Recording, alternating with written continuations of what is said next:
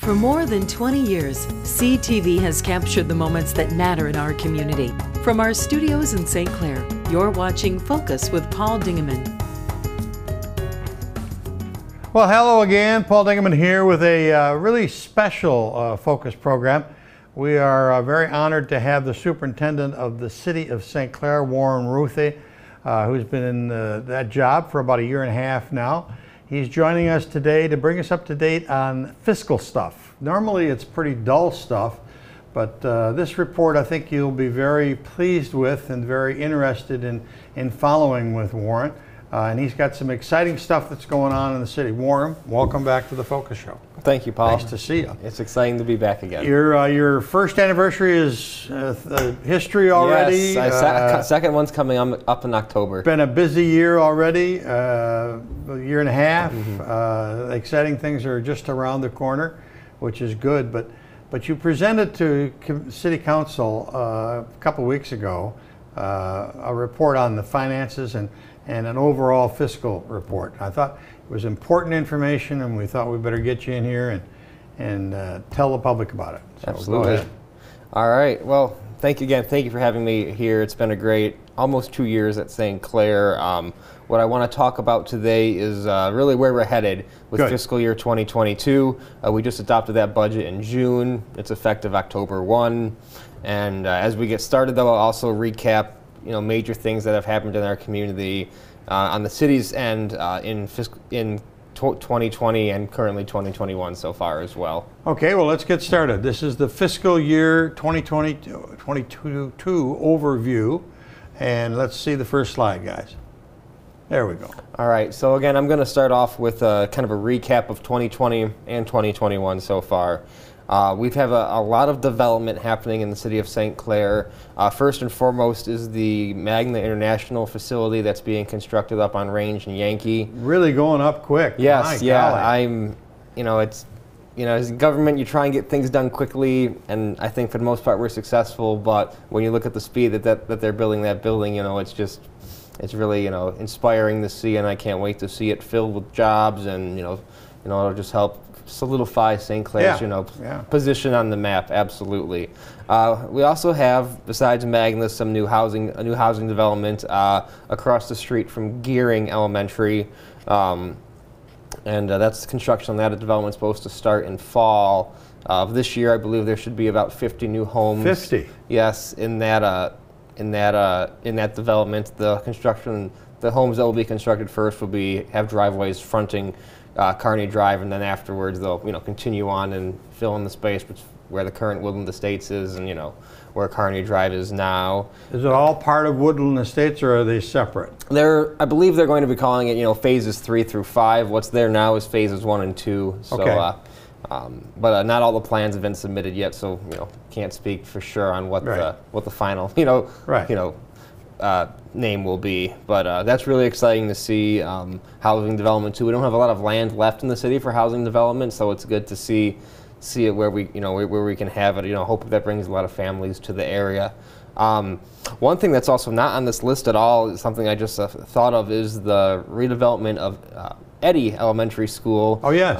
Which is going to be ultimately a mixed-use facility. The main component will be senior housing, not assisted living, but if you're getting older and you want to downsize type of thing. So that's in the works. The County Land Bank Authority purchased the property to maintain its tax-exempt status, and is able to hold on to it for the right developer, and we were able to find that right developer. Wonderful. To do the reuse of Eddy Elementary, and obviously Gearing, the property was all sold as one piece, including Gearing, but Gearing's going to stay a school for the next few years as the school district finishes up with the bond work that they passed last year. As far as infrastructure goes, we have a lot of projects last year. We reconstructed parts of 3rd Street, Cass Street. We did work on St. Clair Highway, Vine. We're also just starting this week. We're doing water main replacement and then street replacement on Goff Street as well. So again, lots trying to use the road millage dollars that we get that voters approved a few years ago to fix as many roads as we can, spread them out around town, do a mixture of cheaper resurfacings, more expensive reconstructions. And then, how long ago was the road millage passed, and how long does it, when does it expire? I believe it passed in 2016. However, the first taxes weren't collected until I think the 2018 fiscal year, which those would have been the taxes paid in fall of 2017. That's the best I got right now. So we're about we're not quite halfway through the initial 10-year period. Oh, it was a 10-year. It was a 10-year. It was a 10-year millage. So eventually, without an extension of that millage, our ability to fix these roads is, pretty much 100% supported by that tax. And from what I hear, from feedback I get, is people are very impressed with the work when it's done. Mm-hmm. That the work is fine and there's no complaints. Sometimes there's bumps and trouble getting through it because your road's tore up, but they're real happy when it's done. Mm-hmm. Yeah, well, that's good to hear. We're trying to fix as many roads as we can. We might not get to your street this year or next year, but we want to try and be proactive and really maximize the limited dollars which we do have. A few other things just to kind of recap. We also are working on an exciting project which should begin construction next year, which is the Clinton Avenue bike path. I think you did a program with former council member McCartney and Jim Beer a few months ago talking about that. We're getting well over $800,000 in external funding for that project. It's roughly $1 million project. We're expecting to spend about $100,000 of our own money. Obviously, it might be a little bit more, a little bit less, depending on the actual bids we receive and the work. But that's really exciting. I really think it will be a good link and help people move about town more safely, connect Neiman's, Gregg Park, and as the trail leaves our boundaries to our downtown area. So I think that's going to be a tremendous asset for the community. I think a lot of people are looking forward to that. Yes, absolutely. Yep. I'm eager to see construction commence, and I'm hoping we can do that next spring.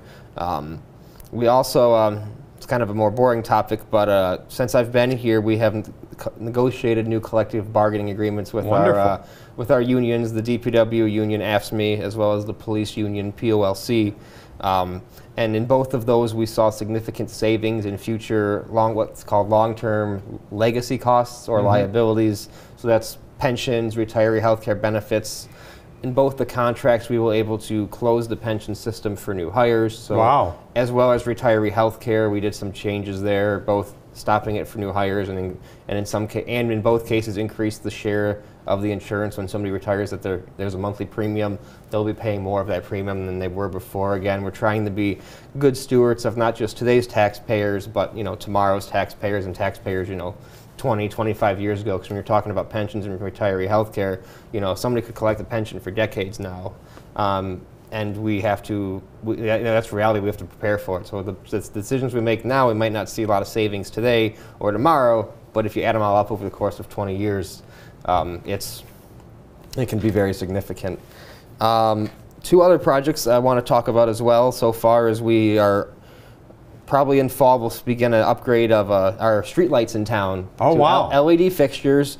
We're going to be replacing nearly all the streetlights. We're going to keep the decorative ones on Clinton, just because we don't know exactly how the bike path project's going to turn out yet. But with the LED fixture upgrade, there was some initial one-time cost to purchase the fixtures, but it's a much more energy efficient technology, and we're hoping to save about $37,000 annually in electric bills. So we're going to go from the yellow to the white in this project? Yes. Okay. It'll be white-ish. Definitely moving away from yellow, more towards that clean LED look. It's really exciting. And then last but not least, we have an upcoming development. Actually, today, in fact, they were filming this on Wednesday, is a planning commission meeting to go over the site plan for the Riverbank Youth Theater, which is a new theater facility, which the Vertons of Marine City, they have a few theaters down there. They're looking to construct approximately 300-person indoor theater in the southwest corner of the mall parking lot at 3rd and J Street. I'm really excited for that project. I think it's just another thing that's going to attract people to St. Clair. This summer, and even last summer to an extent, St. Clair was the place everybody wanted to be. We were still able to have events, have them safely, and we're eager to see community prosperity in the downtown and throughout the town as well. Yeah, the Vertons had great success during the COVID time in Palmer Park. Everybody was outside, they were masked, and they put on a number of productions. Yes. with youth and with adults and comedy and everything else, using the county stage. And I think they got interested in coming here on a more permanent basis because of that experience. They were welcomed so well. So. No, I always think that St. Clair, whether it's, you know, myself, my co-workers, or anybody in the community, we always try and put our best foot forward. Yeah. And I think that's why we're able to have success with the funding for the bike path, the Magnet project, the Vertons, you know. Do you have one more, Kearney Drive? What's happening there? Oh, yes. So, and I'll talk about that a little bit later on too. Okay. But we are going to be resurfacing all of Kearney Drive next year as well, but more on that later. Okay, okay. All right, I didn't, go ahead. All right, let's go to the next slide now.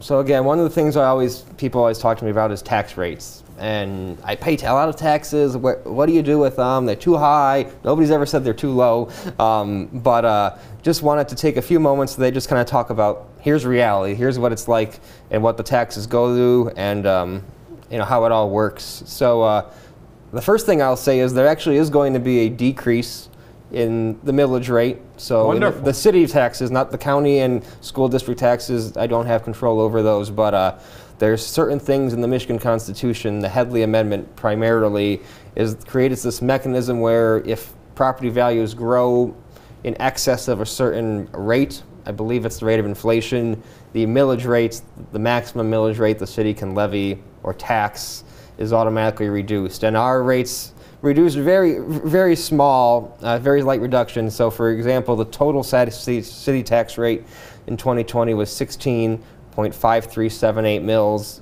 We're decreasing that to 16.3922 mils for fiscal year 2020. It actually should be 2022, right. Although you pay them in 2021, you know, in the beginning of the fiscal year. It's confusing the staff too sometimes. And so the bottom line is it's going to be less. The bottom line is it's going to be less. Not a lot less, but it is still, it's not an increase, and it's right. It's still, you know, lower than, you know, it's a negative direction. So total tax revenue, this is estimated to bring in roughly $3,595,000, you know, and some change. So roughly $3.6 million. This is below. I mean, this is still above our 2000. Hang on a second. So this 3.6 million is below our 2007 high tax collections of $4 million, but it's above our 2014 low of $3 million. So there's big fluctuation in the last few years in the taxes as we recovered from the Great Recession. We'll get to that, you know, on my next slide. And then just real quick, just to show, the lion's share of that 16.39 mils goes to general operating. So that's things like, you know, assessing, elections, public works, public safety, and then we have two other taxes that, again, this is the road millage, which we talked about, that's 2.46 mils, and then the pension, we have a millage to help cover pension costs, and that's, it used to be 1 mil, but it was just reduced to 0.9912. So again, that's all in, it's, you know, $3.6 million. Okay. All right. So next slide, please. Okay, so this chart tells a really important story. So when you look at your tax bill, and this kind of shows all the tax bills in the city aggregated, you have two values. The blue line is the assessed value. The orange line is the taxable value. Now the taxable value is what the taxes are calculated on, so the taxes you pay calculated, and the taxes I receive are that orange line. So if you look back in 2003, the taxable value was you know, roughly $200 million. And that increased to 2007, and it was $246 million. And again, previously I said our high year of revenue collection was 2007, when the taxable value was at its highest. Well, then the Great Recession happened, property values, assessed values, everything, you know, went down dramatically. And then there was also some personal property changes thrown in the mix too in the middle of the recovery. So they were only at $218 million for taxable value. So that's the tax base of the city. It's still less than, you know, we're 10 years out, you know, we're over 10 years out from the beginning of the Great Recession, and we still haven't fully recovered where we were. You know, I know it might feel like people are paying even more in taxes than they ever have before, but you know, I would say if you've owned your home since before 2007, there's a very good chance your taxes in 2007, 2006 are higher than what you are paying now. Again, that's not the case for everybody, but it's definitely an interesting exercise, I think. So the blue line where it says in 2021, I'm at 2 million.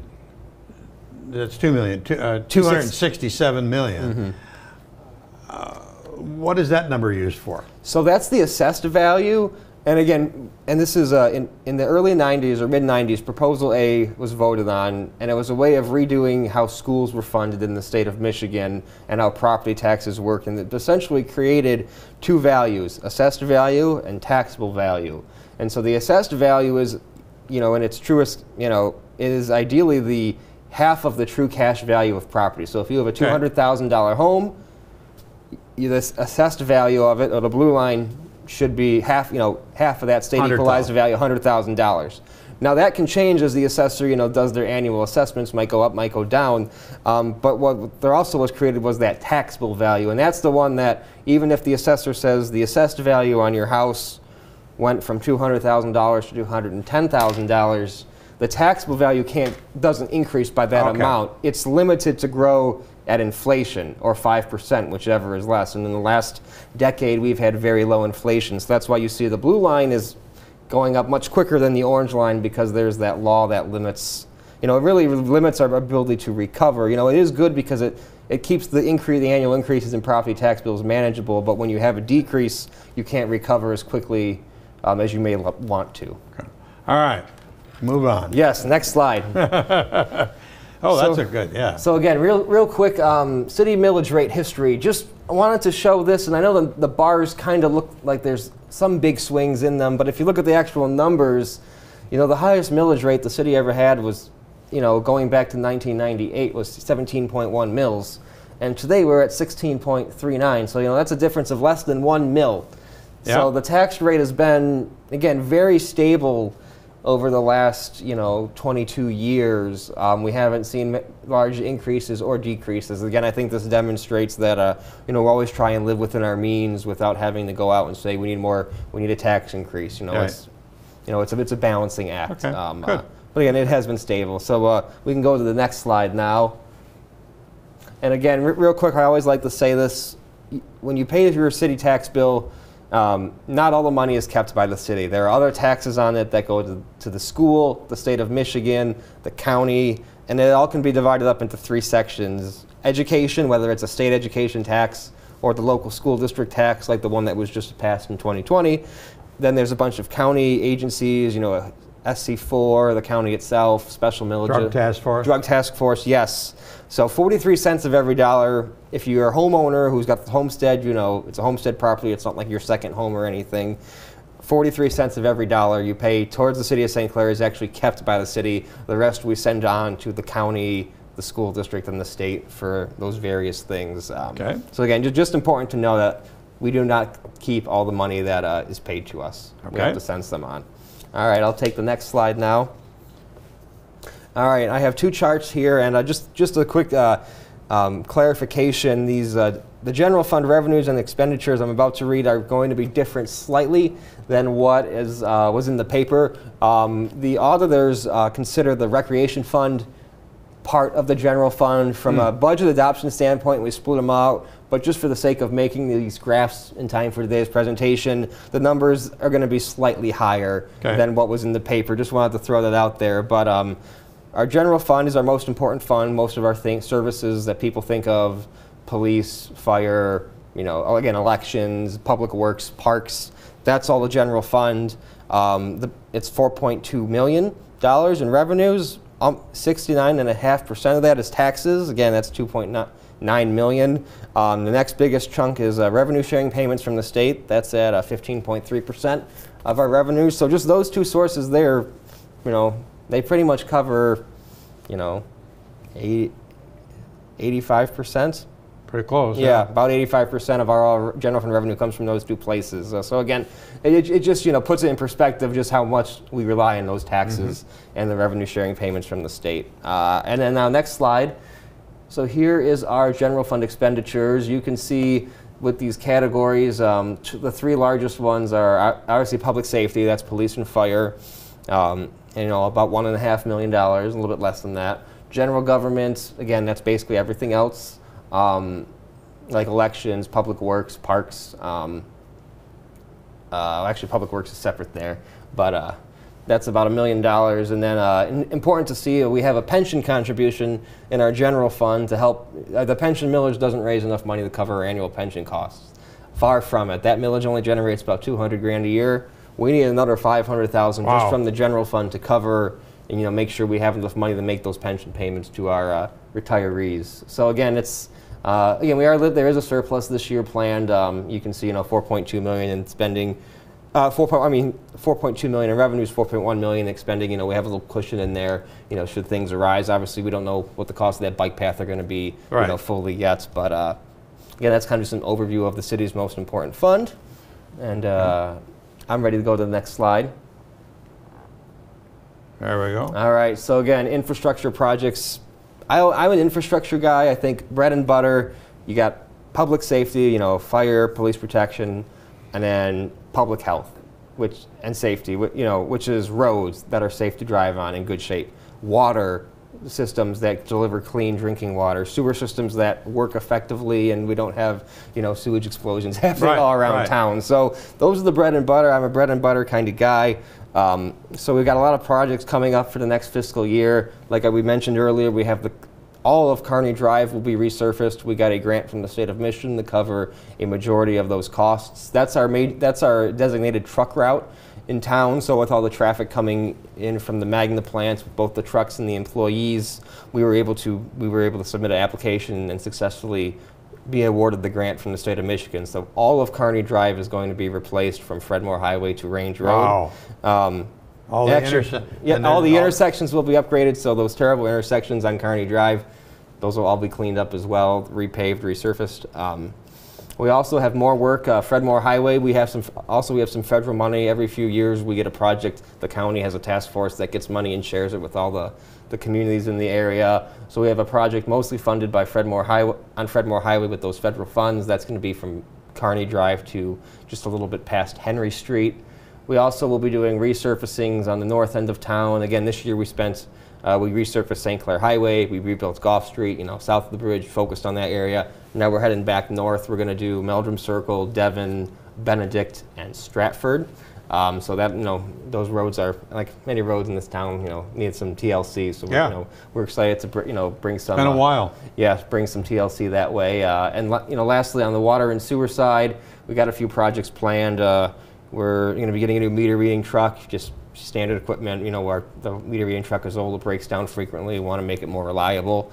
We have to do a study every 5 years from Eagle, which is kind of like a doctor's physical on the water system, basically everything from the water tower to the tap in your home.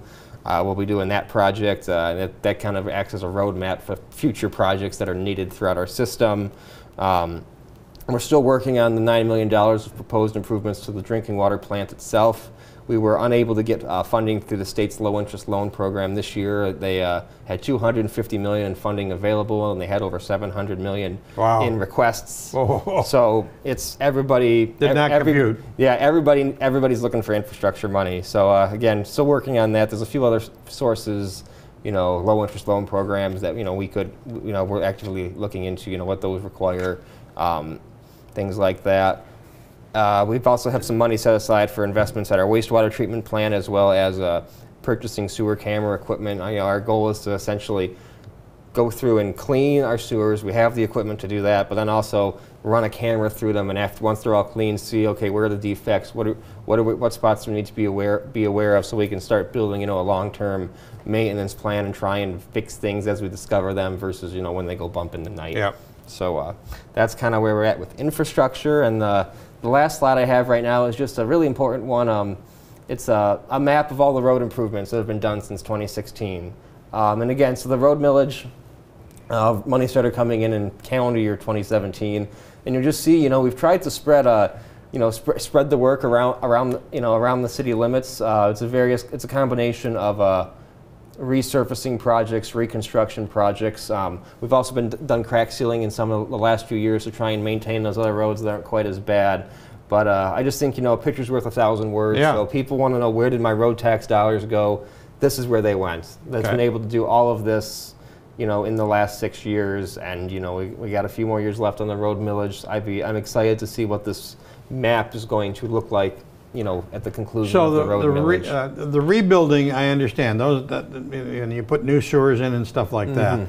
A rebuilt road lasts how long? A resurfaced road lasts how long? Round figures. Sure. So a rebuilt road, Total completely well over 20, 25, 30 years. Resurfacing normally can add 15, 20 years to the lifespan of the road. It really all depends on, we try some roads that we resurface are a little bit worse than others. So, right. And it all depends on, like Harney Drive, for instance, is one of the most heavily trafficked streets. Resurfacing that, it'll last, again, if we get 15 years out of it, that's great. But if we resurfaced, Meldrum Circle, we'd hope to get more because, again, the traffic volume is just simply far less than it would be on Kearney. Okay, we're hearing a lot of conversation out of Washington, good, bad, and indifferent, about infrastructure. And also there's been money already allocated from American Recovery Plan. Did I get the right title? Yes. What are the city's involvement in those projects? So the American Recovery Plan funds, or Biden bucks, as I like to call them, those are, the city's going to be receiving 2 payments. I think each of them is going to be about $270,000. Wow, wonderful. We should get the first payment. We submitted our application last week. In another 2-3 weeks, we should have those funds. Ultimately, what those funds, there's a lot of restrictions on what those funds can and can't be used on. One of the areas where we can use them is improvements to our water and sewer systems. Ultimately, there's going to be a city council decision, a city council discussion on what the highest and best use of those funds would be. Good. So you're gonna talk about it. Absolutely, absolutely. Yeah, it's not every day. It's not every day we get money like this. So we want to make sure we spend it, and get the best possible return. And again, that ultimately it's going to be a city council decision on how to appropriate and spend those funds. Good, wonderful. Oh, good. Well, it's a wonderful report, and it was critical information, important information for the taxpayers of the city of St. Clair to see, and also for people who live in the townships surrounding to find out what the exciting things are going to be happening in the next weeks, next few years. So absolutely. And do we miss anything? No, I think that's a pretty, pretty thorough deep dive, maybe too deep in some areas, just on, the inner workings of the city from a financial standpoint, a planning standpoint. So again, I'm really excited that, you had me on, and I've been enjoying my time here in St. Clair. And we're enjoying you being here. And I look forward to continuing on with, more success and completed projects. His name is Warren Rothe, and he is the new superintendent, new year and a half. Superintendent of the city of St. Clair, and we really thank him for this total look at the finances of the city of St. Clair, and I hope you enjoyed it too. Till next time, I'm Paul Dingeman. See you soon. Thanks for watching Focus with Paul Dingeman. Focus is produced at the CTV Community Television Studios in St. Clair. For over 20 years, CTV has captured the moments that matter to our community.